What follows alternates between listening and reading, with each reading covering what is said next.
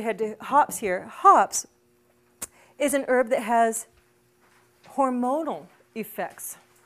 You all know that when women were in the old-fashioned days before industrialization completely ruined the planet, we had women who were harvesting hops across the fields of Europe, and as the women went through the countryside harvesting hops, the more you absorbed through your skin, the more the women would all menstruate in cycle.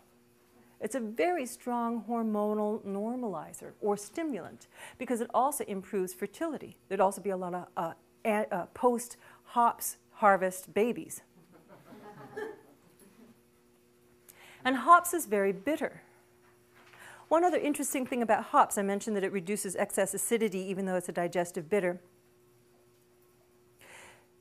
It smells bad when it's old, doesn't it? How many people here have smelled an old, rank bag of hops? It makes valerian look like a bouquet. Truly, it's really penetrating and really nasty. Sometimes when I hear from patients that they've got old, entrenched trauma, their anxiety and irritability is old in nature, that's sometimes a good place to use a little bit of hops. Old hops? No, not old hops. Smarty pants. Skullcap I want to mention, and then I'll get back to Passionflower. Is this helping your question, sir, so far?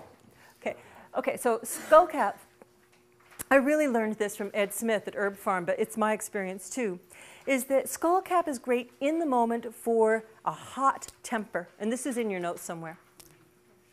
But in Europe, we use it in PMS formula. PMS formulas all across Europe have Skullcap, Skullcap, Skullcap. Because when you have that hormonal flush of irritability and anxiety that's characterized with some kinds of PMS, which we'll talk about tomorrow morning, the idea is not that you want some long-term adaptogen to help you. You want to not break the dish over your kid's head now. Or whatever the scenario might be. So Skullcap is quick at helping us to redirect anger, not suppress it, but redirect it. So that instead of inappropriately blurting out with our anger and rage, we have a chance with this bitter, this cooling bitter, to get it, and then articulate more clearly what's not working for us and what we would need instead. So we're not suppressing, but you're grounding rage. That's Skullcap. That's why it's in PMS formulas. Passionflower I'll finish with, and then I'll get on to building formulas. How many people here have grown passionflower in their gardens? How many people here at least know what a picture of the flower looks like? Is that a fairly simple 5-petaled rose flower, or is that a very complicated plant? A lot of different moving pieces, right?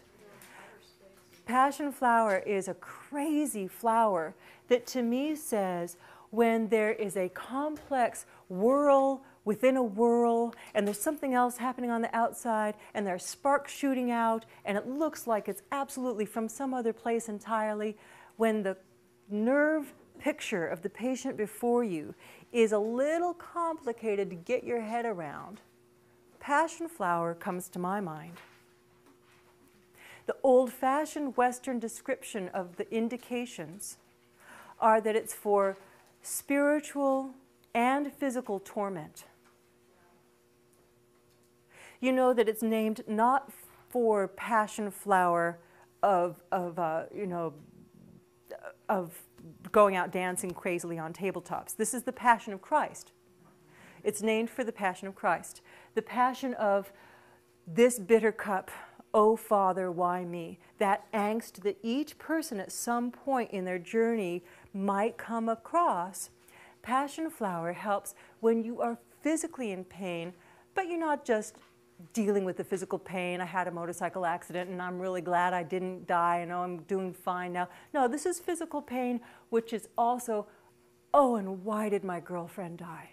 This is torment. This is, oh, this is complex. This is guilt-ridden. This is why me? This is messy, hard to get around. Passionflower isn't really that good for normal day-to-day irritability and road rage and tension and arguments in the kitchen. This is really a very strong nervine when it comes to that particular triad of mental, spiritual, and physical. That's the old-fashioned Western way of describing it. They might not have mentioned the motorcycle, but do you get what I'm saying?